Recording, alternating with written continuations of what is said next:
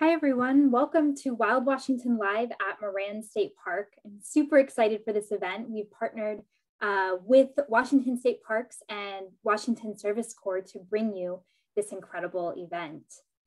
My name is Leah Althauser, and I use she, her pronouns. I'm the Environmental Education Coordinator with Washington Department of Fish and Wildlife.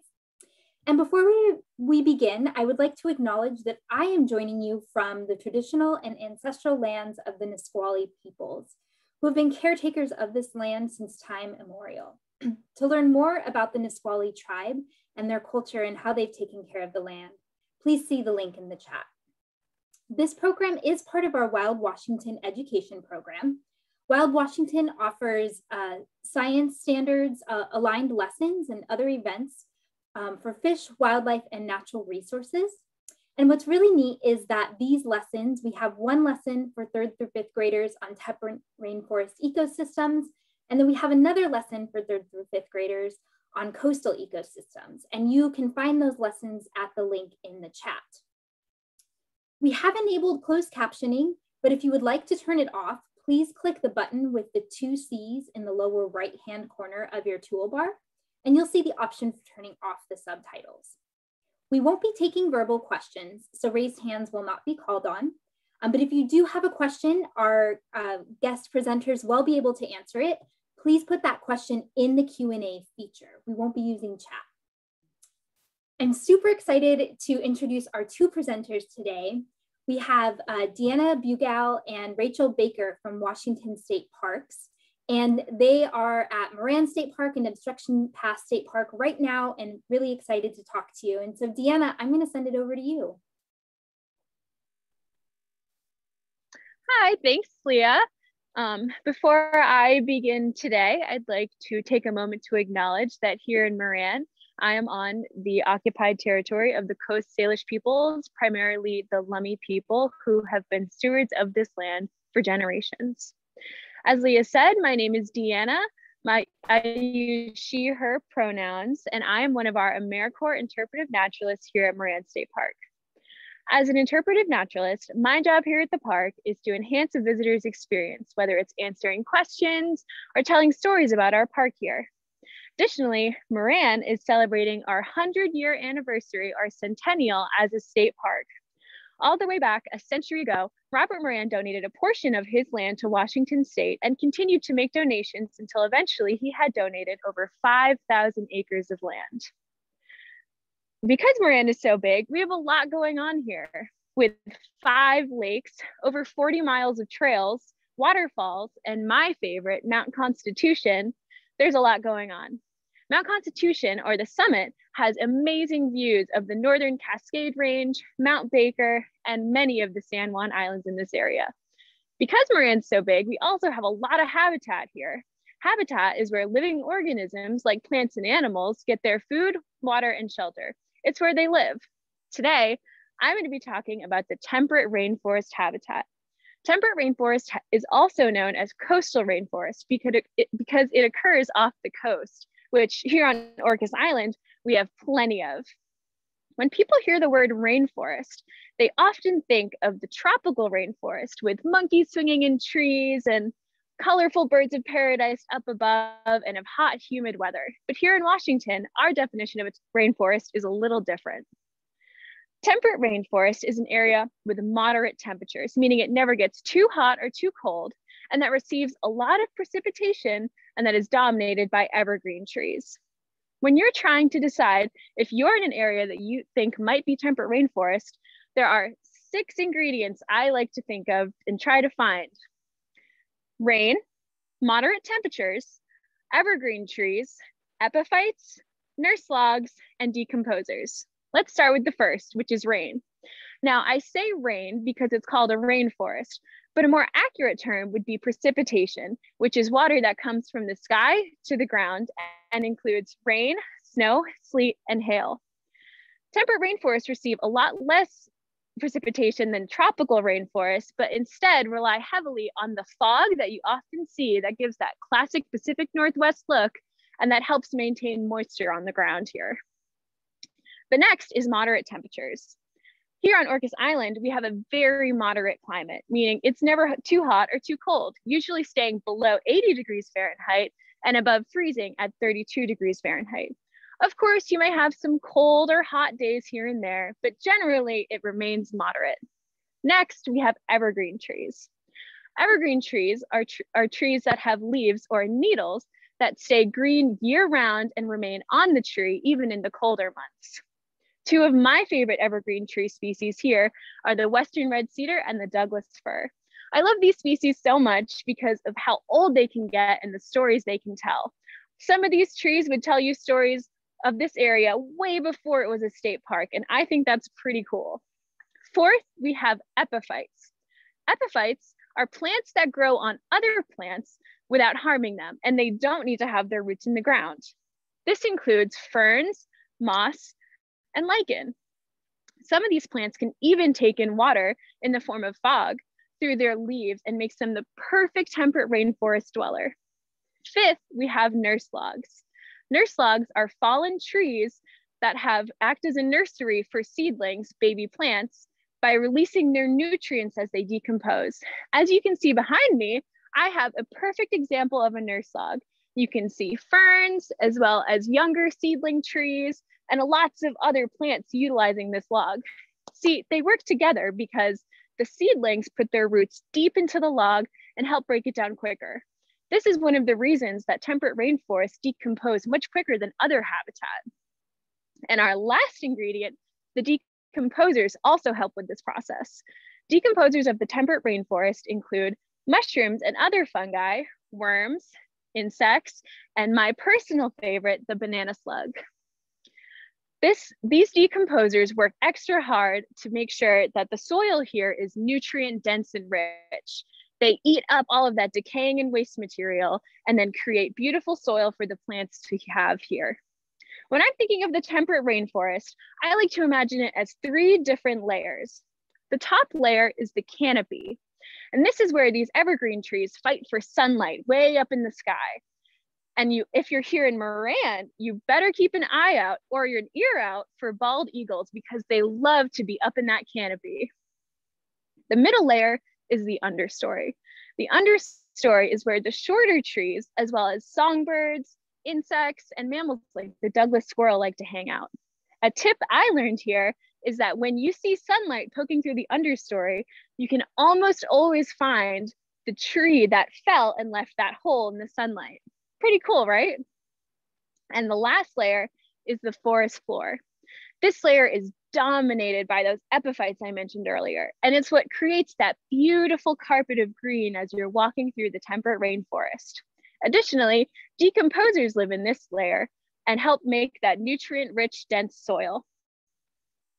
Now that we know a little more about the temperate rainforest, let's talk about the adaptations the temperate rainforest critters, plants, and animals have so that they can live here.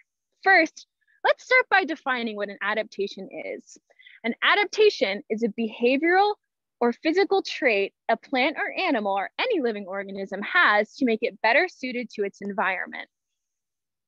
When thinking of adaptations, it's important to also think of how our 5 senses can be adapted.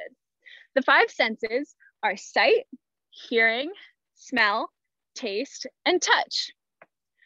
When thinking of how animals can adapt these, think of how animals with really big ears can hear super well, or how animals with a great sense of smell can smell their food from really far distances. We use our senses in nature too. Imagine you're here with me now. What do you think you would see, hear, smell, taste, or touch? I hear the sound of a gentle creek bubbling behind me. I can see songbirds darting in and out from the trees, and I can feel how soft the moss is beneath my feet. Just like us, animals use their senses in nature to help them survive. Let's take a look at some really good adaptations in birds. First, we'll start with the mallard duck. The mallard duck is a very well adapted bird. As you can see, we're going to talk about these webbed feet. Now, these feet are really well adapted to the aquatic environments that they love to hang out in. If you're ever walking on the Cascade Lake Trail, I promise you, you'll probably see a mallard duck hanging out there. To think about what it's like to be a duck foot, let's use our hand. So we have fingers just like they have toes, but imagine a duck's foot was like your hand that didn't have those webs. When you move through the water or the air, you can feel that air or water would go through your fingers and you wouldn't move as fast.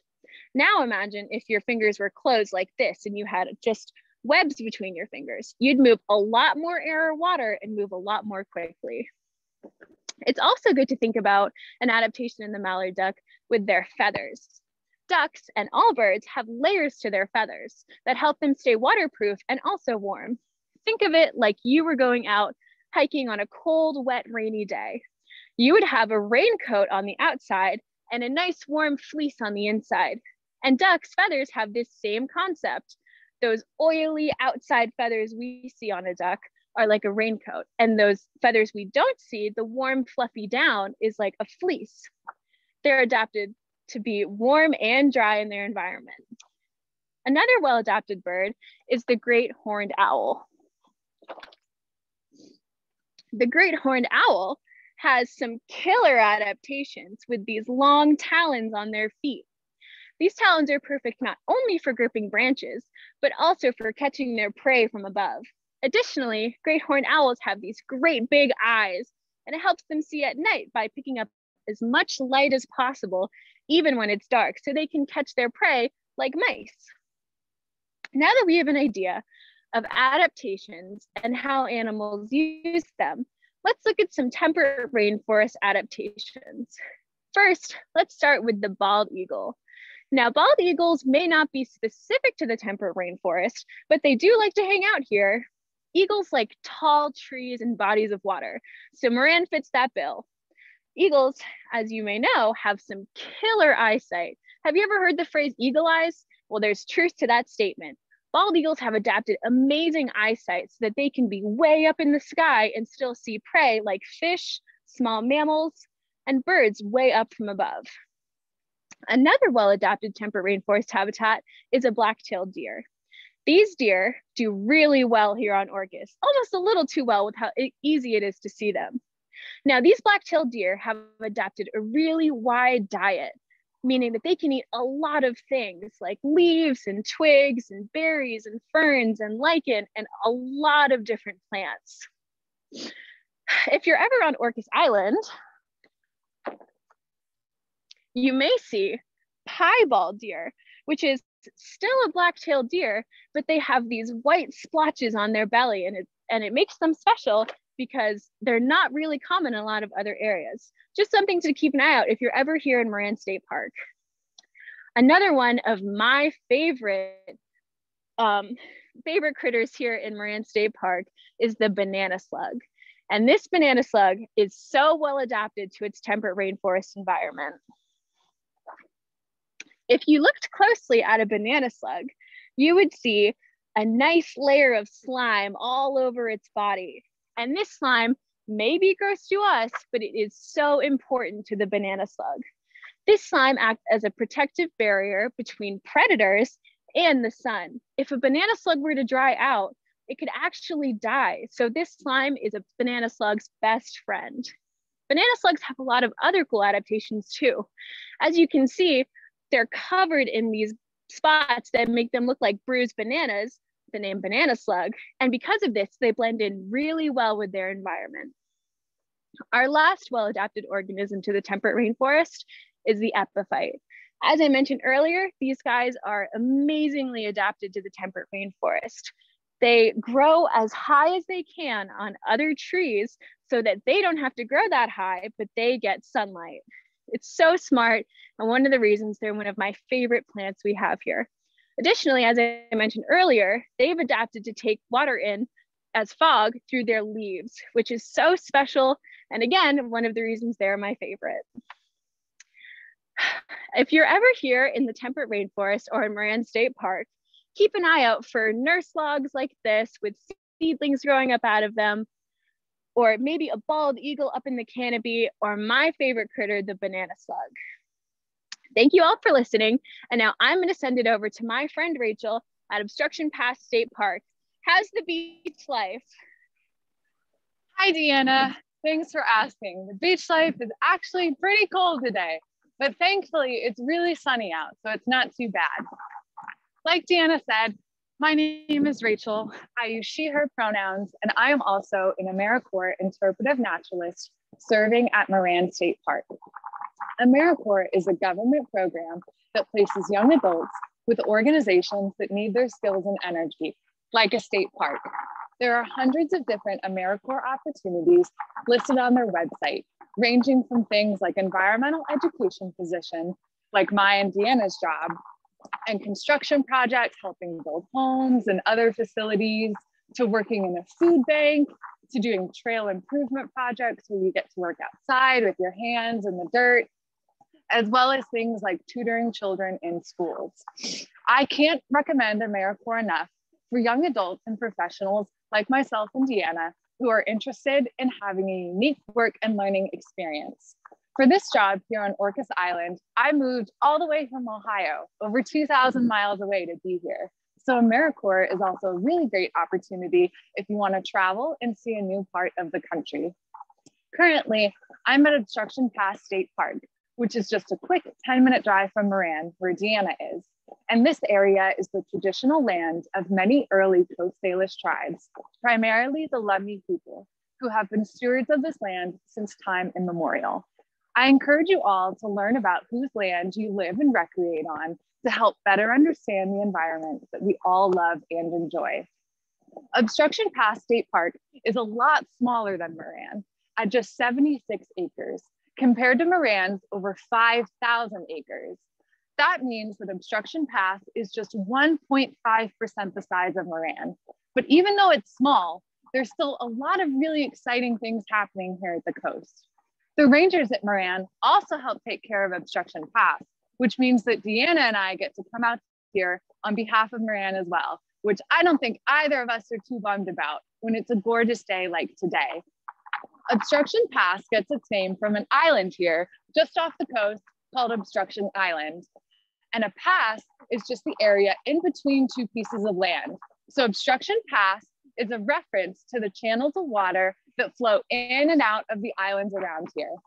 Obstruction Pass State Park is the only place on Orcas Island with over 1 mile of public shoreline, and we would love for you all to come and visit sometime. Because I'm sure that most of you aren't standing right next to a windy beach like I am, let's do a quick activity to help set the scene. I want everybody to take a big breath in and let it out.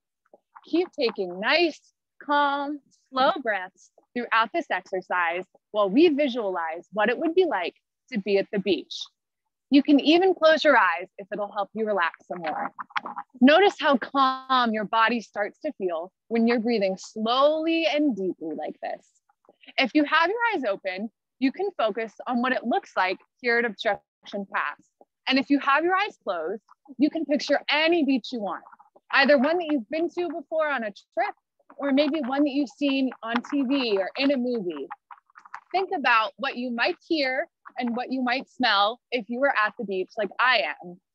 As I take a big breath in, I can smell the fresh, brisk, salty sea air that's coming up off of the coast. I hear the wind whipping around me, and the wind is also creating these waves that are gently crashing against the rocky shore beside me. Every so often, a gull flies by and it calls out to a friend with a loud, piercing caw. Can't you almost just smell that salty sea air and hear the waves yourself?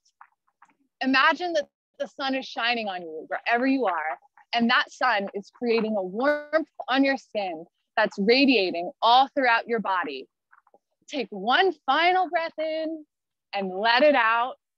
And if you have your eyes shut, go ahead and open them to join me back here at Obstruction Pass.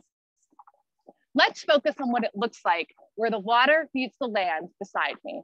This is the coast, and that's anywhere that the land and the water meet, usually where the land meets an ocean. Those of us that live in Washington are facing the west coast of the United States, and the west coast meets the Pacific Ocean, which is the largest and the deepest ocean in the world. The Pacific Ocean hits not only the coast of Washington, right along the main part of the United States, but also hundreds of islands that are right off the coast of Washington, as well as 10,000 rivers and streams that flow from Washington and empty out into the Pacific Ocean. We call this area where the ocean and the rivers and the streams meet all around the hundreds of islands, Puget Sound. And Puget Sound is the second largest estuary in the United States. An estuary is an ecosystem where saltwater from the ocean mixes with freshwater from the land. And estuaries are really important ecosystems for all sorts of plants and wildlife. An ecosystem is just an area where all living and non-living things form a community.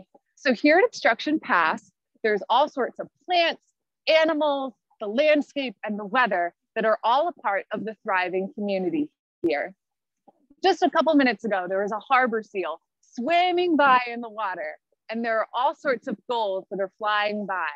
When the bald eagles get tired of staying at Moran State Park, they come over for a beach vacation at Obstruction Pass, and you can almost always see bald eagles exploring the treetops here. These animals are all dependent on the landscape here. And the landscape is things like the dirt and the rocks and the hills, as well as rivers and streams coming off of the island. Now let's all picture what a river and a stream looks like. Usually the water isn't crystal clear, right? If it's a really big river or a really big stream, we usually can't even see the bottom of it because the water is so cloudy. And that's because rivers and streams are usually full of debris. Debris is things like dirt and plants. So as these rivers and streams flow from Washington and empty out into the Pacific Ocean, they're also emptying out all of those nutrients from the debris in their water. This attracts fish from all over the Pacific Ocean to come to Washington's coast to enjoy the nutrients that the rivers and the streams brought in. And a lot of fish in the water attracts a lot of birds and a lot of mammals that like to come and eat those fish, which means that Puget Sound is a thriving, biodiverse ecosystem. Biodiversity just means a lot of species that live there. So a high amount of biodiversity means that there's a lot of different plants and animals in an area. And Puget Sound is the perfect example of a highly biodiverse ecosystem. Biodiversity is also a sign of a healthy, balanced ecosystem because it means a lot of different roles in the ecosystem are filled and there's a lot of spaces for lots of different life forms to live there. Here at OP, we are a great example of a thriving biodiverse ecosystem with all of the animals that I mentioned, as well as the forest animals from Moran coming over for a visit, like those Douglas squirrels and like the bald eagles that explore in all of the treetops here. And people that live all along the coast of Washington tend to feel a strong connection to Puget Sound and to these thriving ecosystems. But even if you don't live near Puget Sound or live near any coast in Washington, I can bet that you can still find some sort of connection to the coast. So let's think together. Have you ever eaten any kind of fish or shellfish that was caught in the water? Or have you ever been out a boat or maybe on one of Washington's big ferries to visit one of these islands? Have you ever just been to the beach or any kind of coast on a trip? And maybe you've taken a nice stroll along the water or gone fishing or crabbing.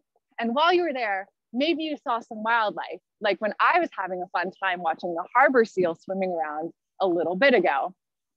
We rely on coastal ecosystems to provide us with all sorts of things like food, recreation, transportation, and even some of our weather. Maybe the most obvious and definitely the tastiest reason that we depend on coastal ecosystems is to get food. Washington is famous for its fresh seafood like salmon, tuna, and trout, and all sorts of shellfish like oysters, scallops, prawns, mussels, and clams. People come from all over the country to Washington to enjoy this freshly caught seafood. And if you live here, regardless of where you are in the state, you can still enjoy this freshly caught seafood right from our very own coasts. And if you've ever gone fishing or crabbing yourself, then you've enjoyed these ecosystems in another way, by recreating. Recreation is all of the things that we do for fun So here in Washington, we might do things like go fishing or go crabbing. We might just come to the beach so that we can walk along and take in the landscape. We might go looking for wildlife, like all of the different marine mammals, like whales and seals that live right off of our coasts. And Washington state parks are a great place to recreate outside and enjoy these ecosystems. If you'd like to visit Obstruction Pass State Park or Moran State Park here on Orcas Island, the best way to get here is by utilizing the coast for another reason, for transportation. Washington actually has the biggest ferry system in the country to help people explore the hundreds of islands that are right off of its coast. Orcas Island has its very own ferry terminal for these big boats to visit, as well as all sorts of docks all around the island for other boats that want to stop on by. And if people are traveling to Orcas Island or to any coastal ecosystem in Washington, they know to bring a rain jacket and rain boots when they come, because coastal Washington is famous for its wet, chilly weather. We're part of the area of the country called the Pacific Northwest, and it's the part of the country so influenced by the world's biggest ocean, the Pacific, that we have our own unique weather. This is because the ocean has a lot colder air than the land. So when this cold air from the ocean mixes with the warm air from the land right above the coast, clouds can form and it creates a lot of colder temperatures and a lot of wind.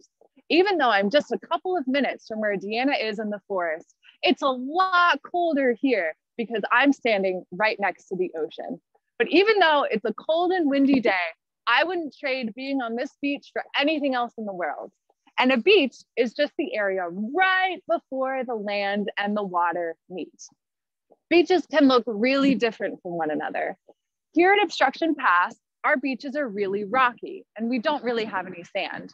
But other parts of the country might have soft, white, sandy beaches. And those are the kinds of beaches where you can do things like build sandcastles or bury each other in the sand for fun. But even though we don't have any sand here, there's still a lot of fun to be had because these big rocks help to create tide pools. Tide pools are the pockets of water that are trapped in between the rocks as the tide moves out. All beaches have tides, which is the way the water moves up and down the beach over the course of the day. Every beach has a high tide and a low tide. High tide is exactly what it sounds like. It's when the water is further up the beach and you don't have to walk as close to get to the water, versus low tide, which is when the water is further down the beach, more of the beach is exposed and you have to walk further to get to the water. We can't do anything to control the tides here on the earth because the tides are actually controlled by the moon. Objects floating in space have gravity, which is an invisible force that pulls on objects. The earth has its own gravity, which is why if we jump up, we come straight back down instead of floating off into space. Or if I drop something right now, it falls straight to the ground because the earth's gravity keeps us tethered here. The moon has its own gravity, but since the moon is a lot smaller than the earth, its gravity is a lot weaker than ours. So we don't really notice much of a difference from the moon's gravity, but we can see the effect that it has on the earth by noticing the tides. As the earth turns and the moon orbits around the earth, its gravity affects large bodies of water like the ocean or like really big lakes. So right now at Obstruction Pass, we're experiencing low tide. More of the beach is exposed and you can see all of these rocks and there are tide pools down there. But as the day goes on and as the earth turns and the moon moves across the sky, all of that will change because the moon's gravitational pull will get stronger and the water will move back up to high tide. And all of the beach behind me will be covered by the ocean. Beaches can have different levels of high tide and low tide, depending on where they are in the earth. But every beach does have some kind of high tide and low tide. And if you're interested in figuring out what times high tide and low tide are, there are tide predictors online that you can look up to see when the tides are at your favorite beaches. Now, the tide pools below me are one of the best parts about visiting Washington's coasts. If you visit a Washington tide pool at low tide, You'll probably see all sorts of plants and animals, like different types of kelp and algae that are growing on the rocks, as well as animals like sea stars and sea urchins, clams and mussels, and maybe you'll get really lucky and see something like an octopus hanging out inside. Let's talk about one of the most famous residents of Washington tide pools, and it's the ochre sea star. Now, these aren't real sea stars because you would never want to pick up real sea stars like this, but they're fake sea stars and they look just like the real thing, so we're going to go with it. Ochre sea stars are an iconic member of Washington's tide pools, and they're usually bright orange or bright purple, just like this one. And they can even be 2 or 3 times as big as this. But ochre sea stars aren't just colorful, they're also really important because in the Pacific Northwest, ochre sea stars are what we call a keystone species. And a keystone species is something that has a really important connection to its ecosystem. And if you were to remove that keystone species, everything else living in the ecosystem would be affected. So think about a stack of Jenga blocks or a house of cards. Keystone species are like the bottom of that structure. If you remove the bottom of that structure, it'll probably come crashing down, right? That's the same thing for keystone species. So sea stars are actually pretty fierce predators, meaning they hunt other animals for their food. So even though they're slow, they'll crawl over to other things like mussels, and then they'll wrap their arms around it. They'll pull the mussel open so that they can eat the insides.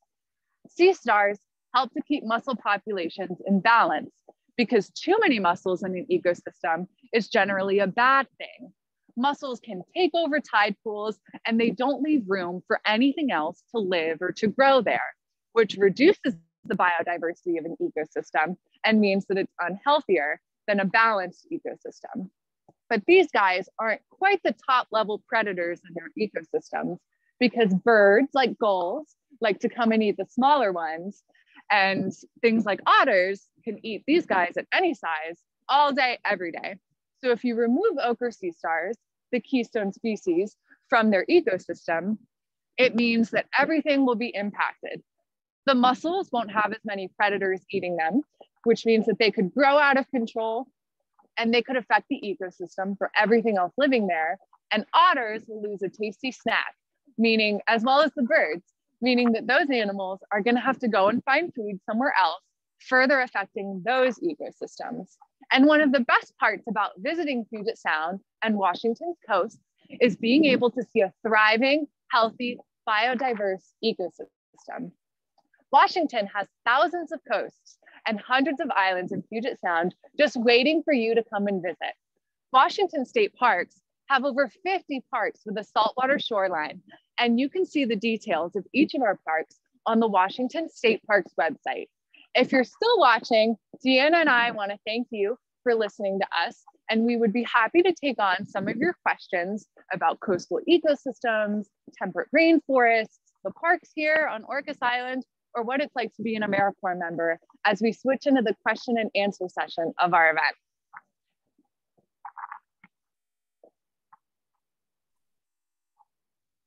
That was wonderful. Thank you so much, Rachel and Deanna. My first question, I think, is for Deanna, and it is, do you know how old great horned owls get? Ooh, I am not sure on that. I definitely wouldn't call myself an owl expert, but any of the questions we can't answer, we'll be happy to kind of post later on Friends of Moran, the social media that we run. So I will look into that. Wonderful, thank you. And we'll post that link in the chat. Our next question is, can you camp at Moran and Obstruction Pass State Parks? You can absolutely. Oh, do you want to take it, Deanna, or I'll go? You go. Okay. You can definitely camp at both Moran and Obstruction Pass State Park. Moran, you can make reservations for our campsites online. There's several different campgrounds across Moran, and we have over 100 different campsites that you can check out. And Obstruction Pass, since it is a lot smaller, only has 9 campsites, and they're all primitive, and you have to hike into them. So it's about a 0.6 mile hike and there's no running water down there. There's just some composting toilets. But if you do come to Obstruction Pass, there's not nearly as many people here, and you get to wake up with a view like this. So it is worth it if you're willing to live on the rustic side a little bit. Thank you. Does Moran State Park ever close, or is it always open? We'll have Deanna do this one. Yeah, so the park down by really like the main part of the park will remain open, and there's lots of lakes here, but in the winter when the Mount Constitution gets kind of snowy and icy, it's really dangerous to drive up there. So in the winter months you can expect the mountain to be closed, but there's still plenty of trail, and you can always, if you're feeling brave enough, hike up the mountain, just no driving. Okay, this next question is for both of you. And what are threats to these separate ecosystems? That's a really great question. So coastal ecosystems are actually pretty fragile, and they're really impacted by human activities. So Puget Sound and Washington's coast in general are currently experiencing a lot of negative effects from things like a lot of boats out in the water, from people dumping all sorts of chemicals in the waterways, from people taking a lot of fish and putting a lot of trash in the ocean. But thankfully, there's a lot of things that we can do to help our coastal ecosystems. We can do things like pick up trash along the beach. We can make sure that we're not putting a lot of fertilizers and a lot of chemicals on our lawns, because all of our water systems in the world are connected. So we want to make sure that we're not putting too many chemicals out in our waterways. And we can also talk to other people about some of the threats facing the ecosystems. And I could do an entire talk just about the threats facing the coast. So I'm sure that we will be able to share kind of some more specific examples about different threats and how you can get involved in helping protect our coasts if you are interested. And I would say for the temperate rainforest, there are a lot of threats just like the coast, but of course, deforestation, we really need to protect these habitats and what we have left. And so state parks are a great way to protect that habitat. I would say support your state parks and make sure, you can protect as much of this temperate rainforest habitat as we have.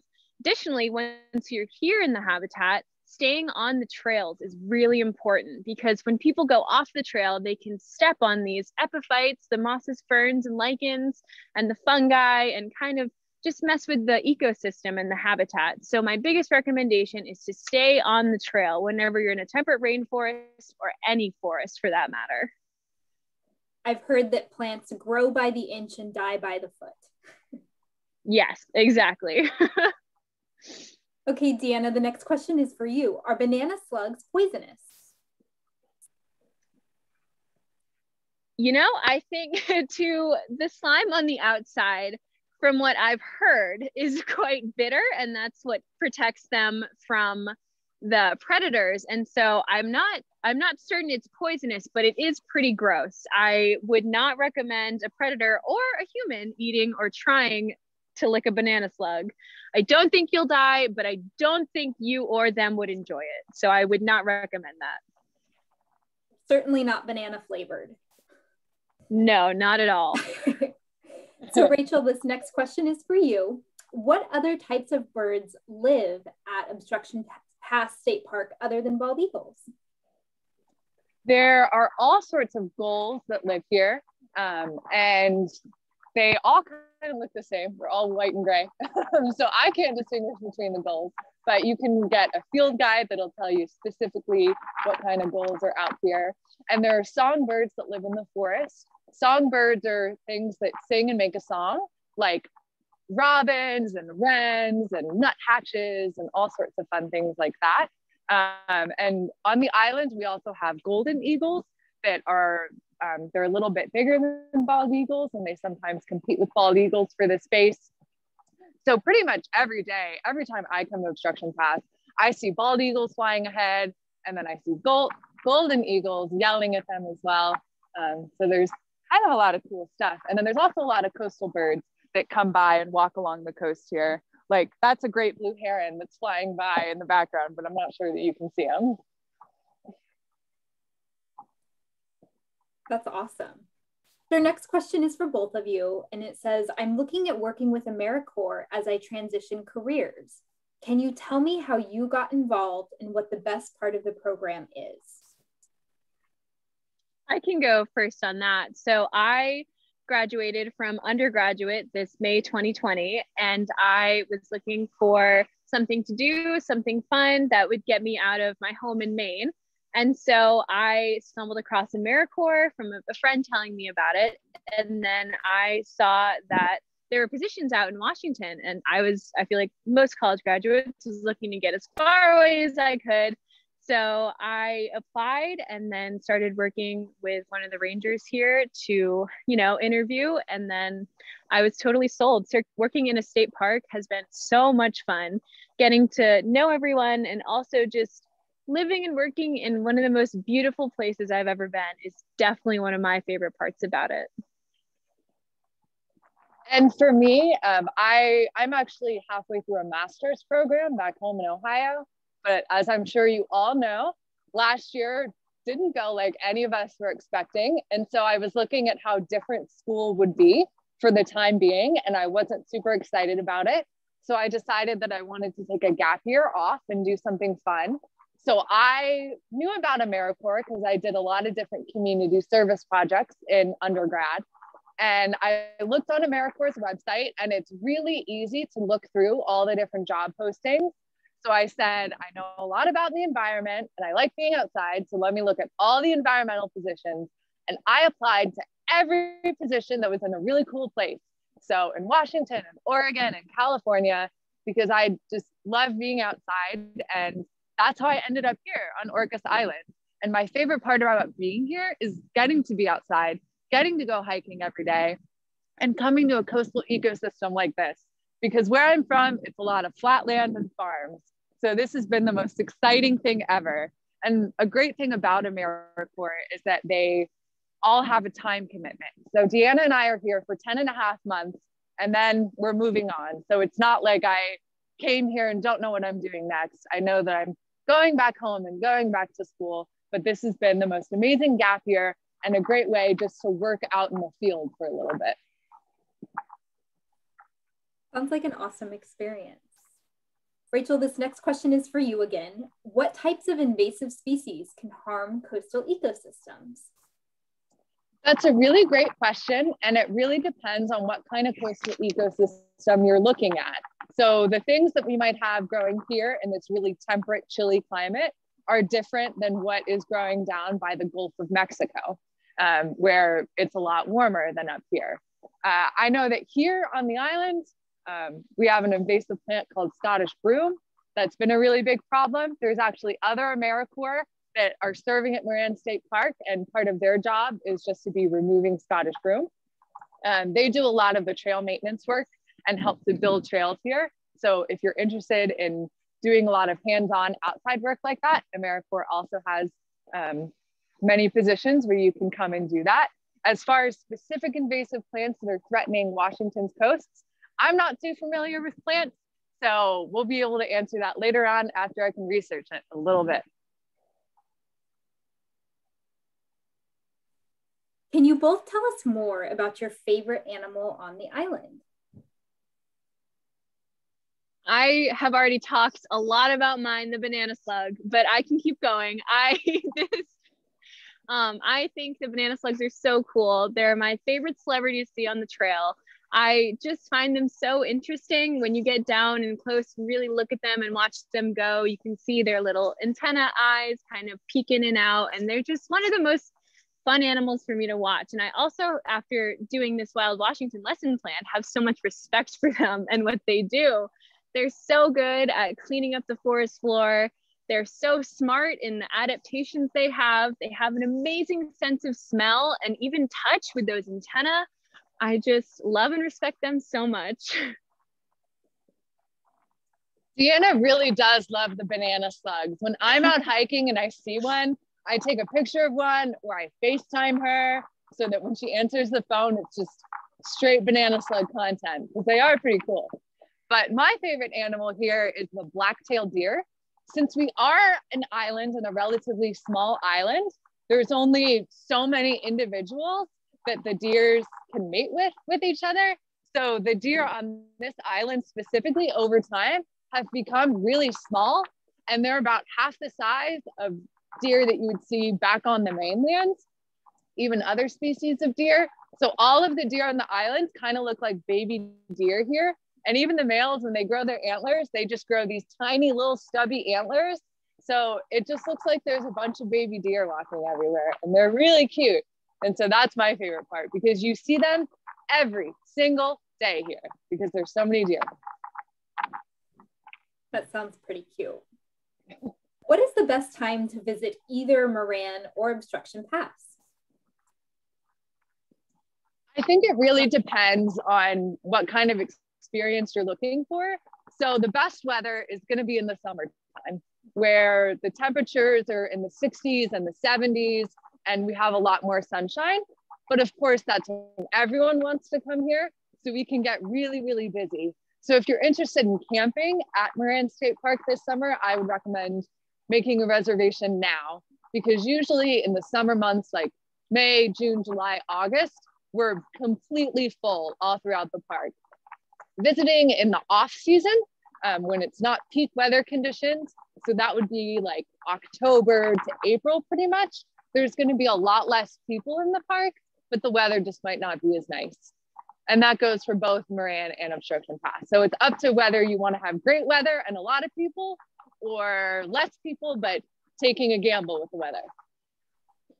Yeah, and I would say there really are benefits to every season here too, because here in Moran, like if you come around Thanksgiving, you can have the chance to see kokanee salmon trying to swim up the Moran Creek, and they're amazing to watch. And so it's whenever you come, there are fun things to, you know, see and do. But I agree with Rachel that, you know, summer is when things are warm and beautiful and sunny. So that's definitely a good season to come.